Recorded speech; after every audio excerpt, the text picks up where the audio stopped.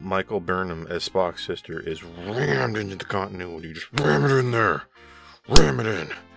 Michael's in there now. We can't get rid of her because Michael's mom has the gall to say to Michael that Spock was the man he was because he had a sister like you. And isn't that great? Yeah, I called it last episode. I said that Tilly would be first officer somehow. Sarah, in an incredible lapse of judgment, would make Ensign Tilly the first officer. Now, how does that make any sense? I have no idea. But seeing as how Discovery only took place a few years ago, for me, like, Discovery was just a few years ago before she left to go to the future. So I guess I don't have to follow any rules anymore either, so I can just wear whatever badge I want. I can wear whatever uniform I want. I don't even have to wear this thing, I guess. Okay, so nobody in the world really believed that Book and Mike weren't in a hook. Okay? And what I mean by that is that they were hooking up. No one believed that they weren't, despite what Michael was saying. But it looks like they wake up beside each other in some type of embrace. And it doesn't look like the first time. But they wake up in the Nautilus, which is in the shuttle bay of the Discovery. Still. It's still there. So that's a little weird, that Nautilus happens to just perfectly fit into the Discovery shuttle bay. But they wake up in the shuttle bay, and we're name dropping like Spock 5 seconds in, and I figured, finally, we're in the future. We can let go of the stranglehold of Season 2. We don't need to screw around with canon anymore. We're in the future, where Discovery should have been to begin with, and we don't have to worry about nothing anymore.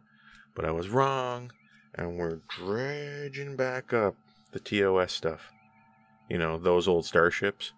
We're dredging it back, and it's screwing up my life, because TOS for me is not just a show, it's my life. Okay? And when you go messing around with my life, things start to change around here, and things that I thought were real are no longer canon. And I don't know what to do, and it makes it hard to do my job on this goddamn starship. But they go to Vulcan because they bring up this idea to Admiral Vance that we're trying to figure out how to figure out, like, we're trying to figure out where the burn started. Basically, where did the Burnham start? And he basically tells them that there was this program called Bob-19, or SB-19, I think it was called. And basically what this was this was like kind of like artificial wormholes, right? And there were ships that would go into a wormhole and they would peer somewhere else in the universe where the end point of the wormhole was, and yada yada yada. The Vulcans / Romulans, because they are now unified, surprise, thought that this was too dangerous, and they had invented that technology, and the Federation had pushed them to continue with the program, even as they had reservations about it. And then the burn happened, and then the Vulcans and Romulans thought maybe the Federation forced them to cause the burn, because they figured that the burn started because of SB-19. And Michael has this cockamamie scheme to go to Vulcan / Romulus, which is now called Navarre, which has its own history now, I guess, because we're so far in the future. But I'll save you the details. Somehow Michael's like, oh my god, I'm Spock's brother. If anybody could bring them back into diplomatic relations with the Federation, it's me. And I was just like,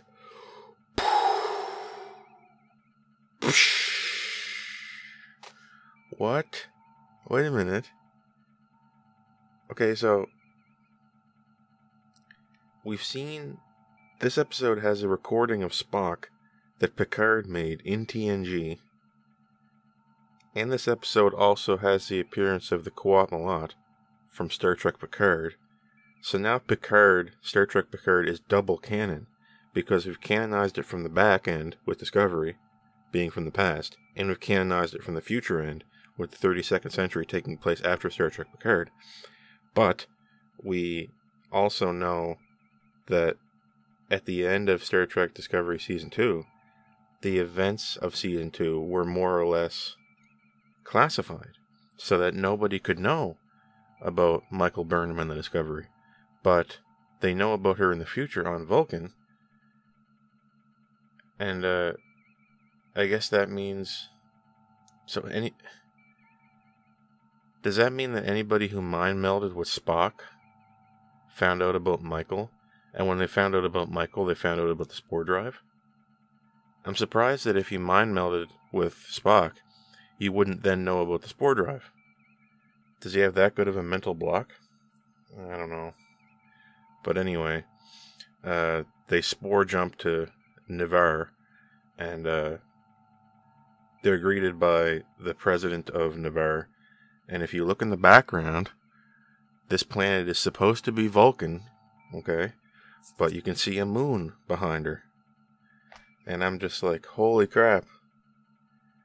Is stellar cartography wrong? Like, I need to get down there and ask those guys if there's something wrong here, because last time I was down there, I did not see a moon around Vulcan, and Spock said the Vulcan has no moon, but in Star Trek 2009 it has a moon, and in the motion picture I think you can see a moon, and now in Discovery it has a moon.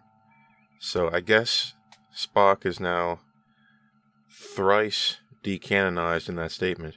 So I guess Vulcan just has a moon and Spock was just stupid. They basically invoke some type of scientific communication ritual. Burnham tells him, do you still practice the old ways, from thousands of years ago? And the president's like, oh, wow, yes, we do.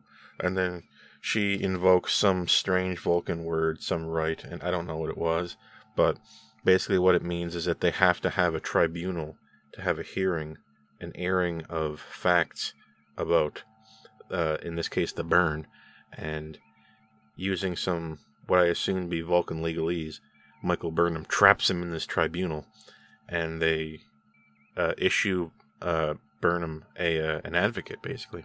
And the advocate is from the Qowat Milat, who we've seen in Star Trek Picard, which is some strange fellowship of female ninjas. I don't know. It sounds pretty stupid, right?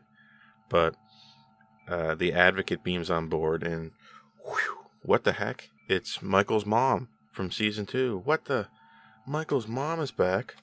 Whoa, this is crazy. This was the exact moment it started going off the rails for me, because I thought that it would be cool if Michael had to learn to not find her mother, right? Like, it just seems like we're dredging up season 2 again, and I thought that was kind of stupid. But anyway, Michael's mom is back, and they have this hearing, and Michael is basically trying to convince the Romulans and Vulcans who are living together on Ni'Var that they need to share the data of SpongeBob-19, the SB-19 program, because Michael needs it to get information on how to detect the origin of the burn, which could lead to solving the issue of the burn. And isn't it amazing that in hundreds of years, or 100 and some odd years since the burn, nobody has figured it out on their own? Like, the Discovery crew and Michael Burnham are smarter than everybody on Ni'Var and everybody in the Federation. Like, they couldn't figure this shit out, but we're figuring it out now. A little strange, but Ni'Var is somehow as divided as we've seen planets way back in my time. Like, Ni'Var has hostilities between the Romulans and the Vulcans that are living on Ni'Var, and yet they are willingly living on the same planet. Like, don't you think that if these races, if as advanced as they are, if they came together and renamed their own planet, they would have, not have these derisions amongst each other. But anyway, so there's a big brouhaha in this tribunal, and Romulans want to give Michael the data. The Vulcans don't. And Burnham's mom is supposed to be her advocate in this, but she does the exact opposite, and instead busts Michael down a peg and says, "Hey, no one else is allowed to make fun of you in this show, even Vance, but I'm going to do it because I'm your mom. And god dang, I need my mommy to come help me make sense of things here because I'm in Starfleet and I don't understand anything anymore." And then Michael's mom just says, wah, you did this stupid stuff with the binary stars, you got people killed, you tried to steal the Nautilus and go do a bunch of other dumb shit with a terrorist murderer from another universe, and basically, you're stupid. And what we find out is that somehow this convinces the Vulcans, the Romulans, and the president of Navarre that, oh my god, Michael is fallible, just like us, we need to give her the data.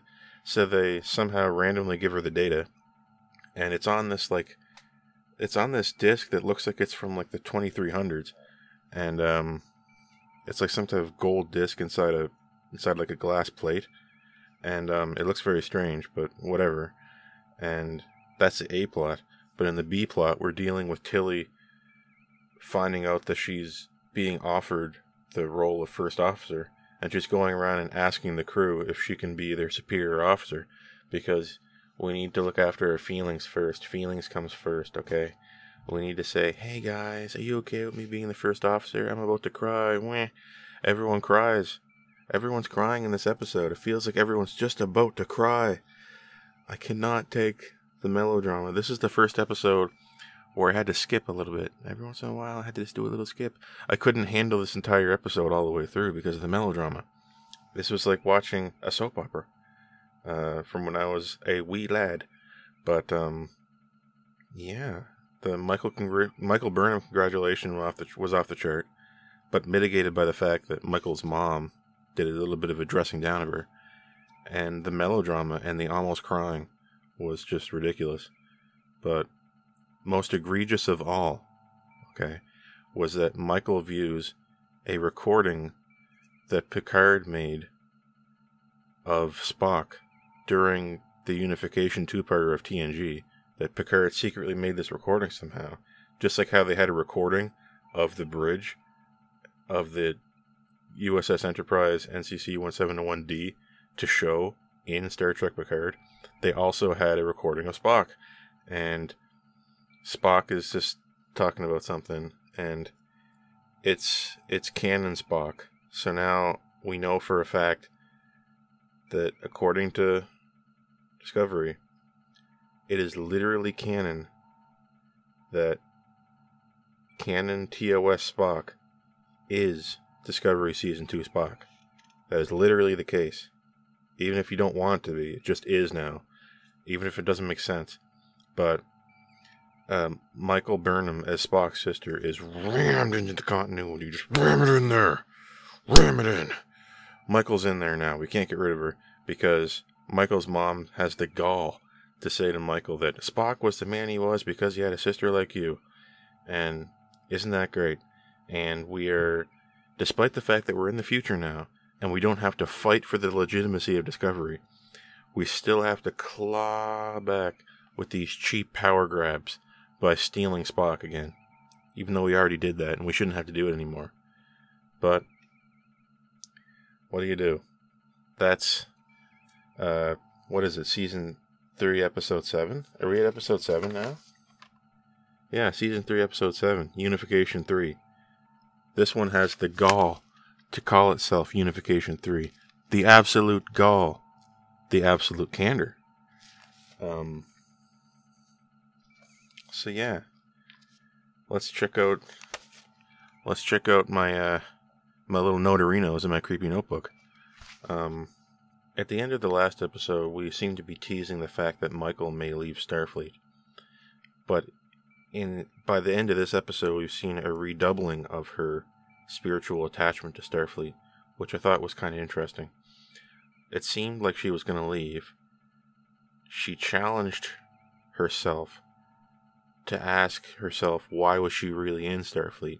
She answers the question and then is like a born-again Starfleet officer. I thought that was kind of cool.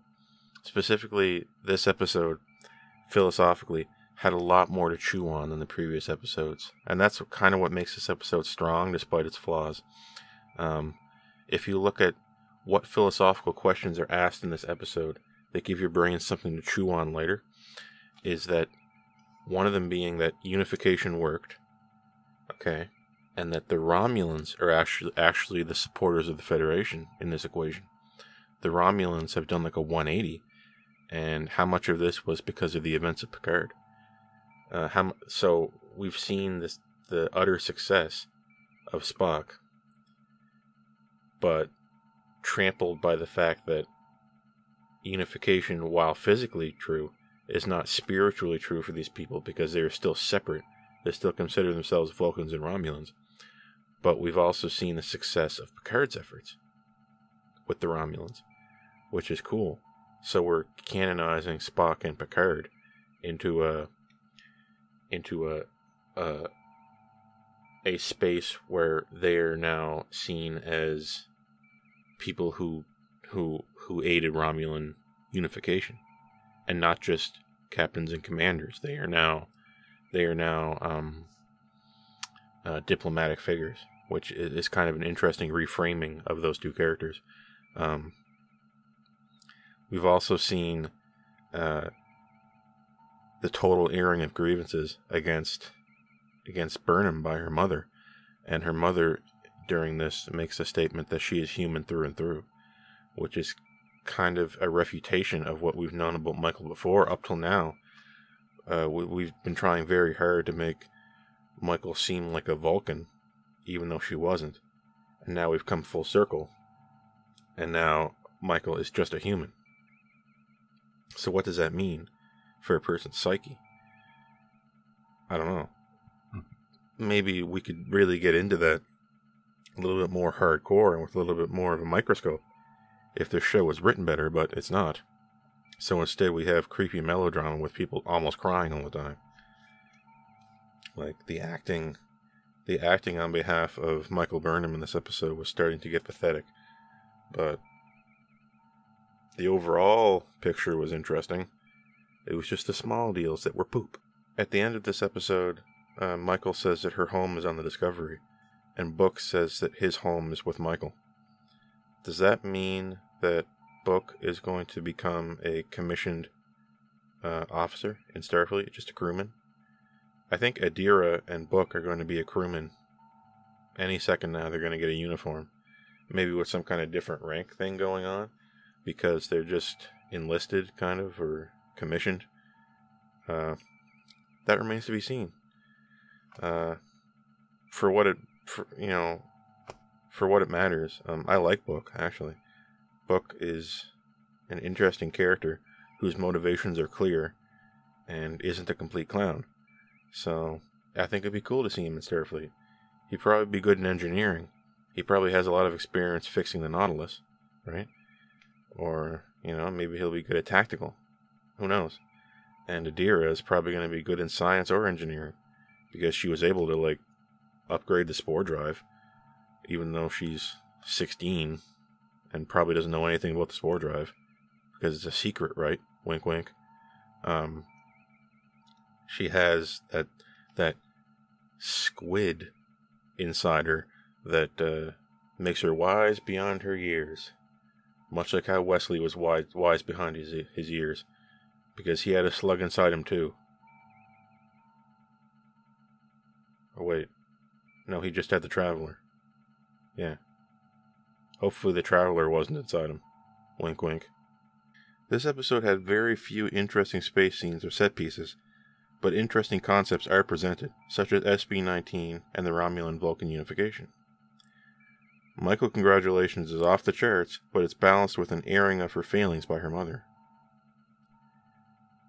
The appearance of her mother did nothing for me emotionally, although it was surprising, if hollow. Abusing Spock's legacy for a cheap grab at legitimacy hurt this show and Michael.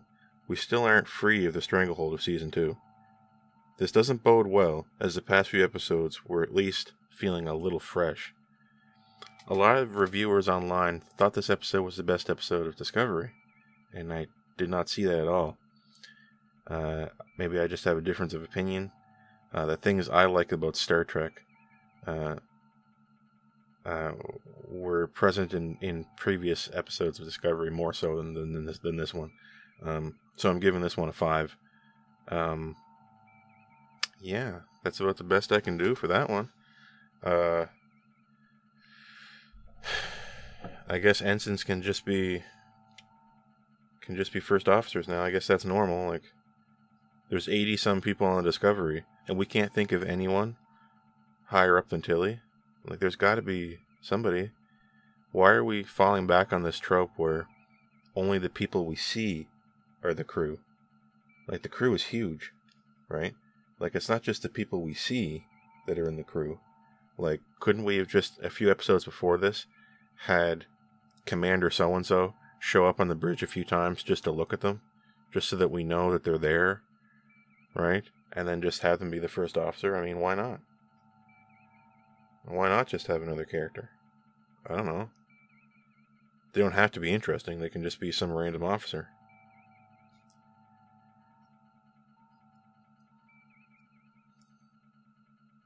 And what's with Tilly now being so smart all of a sudden?